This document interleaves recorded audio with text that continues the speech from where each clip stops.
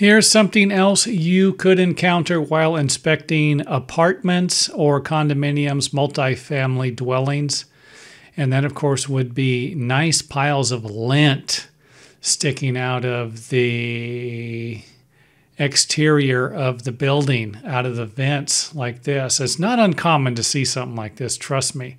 If you do, make sure that you go inside and check out any of the dryer, the wash machine and the dryer ventilation, the exhaust tube for this, any of the ventilation, make sure that it is not plugged. You will be surprised, especially if you have vertical pipes like this one going up and down. Trust me, these things are going to trap more lint than you can imagine. Now, this is actually what it looks like when the tubing was disconnected, the flexible dryer exhaust vent tubing. And you can see there's plenty of lint there.